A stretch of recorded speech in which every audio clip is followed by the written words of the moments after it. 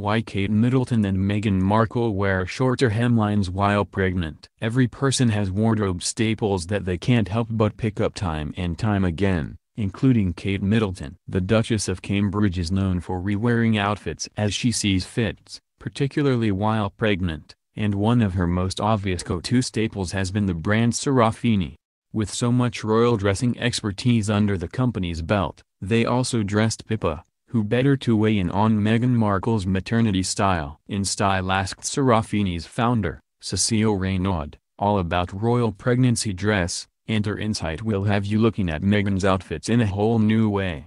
I think generally, people sort of try to stay true to their pre-maternity style during maternity, said Raynaud. So I think we will see the trends she's shown us, which is a lot of monochrome, not a lot of print, structured shapes, close to the body, slightly androgynous sometimes with trousers and suits. She continued, I don't think she's going to suddenly transform herself and wear lots of pastels, which is more Kate's style. Kate was very much, and has always been, into pastels and florals, and Meghan has more of a chic look. Despite the sisters-in-law's obvious differences in fashion taste, they do share a surprising pregnancy-specific similarity: shorter hemlines.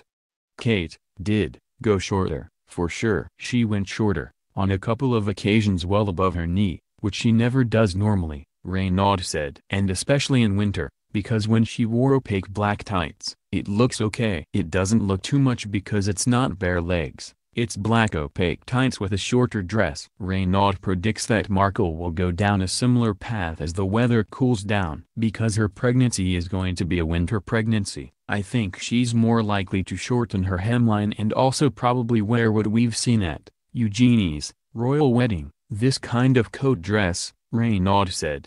Another unconventional royal maternity wear prediction: pants. While Markle's fellow family members have shied away from maternity pants, there's a good chance that she will dare to be different. She's got very thin legs, you know, as we've seen with her flashing them on the royal tour, so I think trousers really work well, Raynaud said. She's likely to have quite a big bump because she's quite a petite build, so highlighting legs and arms is always a good trick to keep a nice silhouette. Even with personal preferences in mind, there's a unique challenge that makes dressing for pregnancy as a royal slightly more difficult: royal fashion rules. Still, Raynaud believes there is a way to find a happy medium between what is required of Meghan and Kate as royal family members and what they individually prefer. I think when pregnant, there's a little bit more freedom, I would say, and people are less judgmental than when not pregnant. I think it's always a balance of being kind of elegant and demure, and not too sexy, she said. So if you do show a little bit of cleavage, then you cover the arms and the legs. If you have a shorter length, then you show no cleavage. You're allowed to look attractive and pretty, but not too sexy. I think when you get too sexy, you tend to have criticism, which is kind of a shame, but it seems to be the case. Raynaud is certainly not wrong about that. When Markle wore a partially see-through skirt on the final day of her royal tour of Australia, she immediately sparked waves of backlash. Let's hope we can collectively be less disparaging toward the Duchess of Sussex as she dresses for her pregnancy. What she'll wear next has yet to be seen, but if she's anything like her sister-in-law, you should place your bets on Serafini.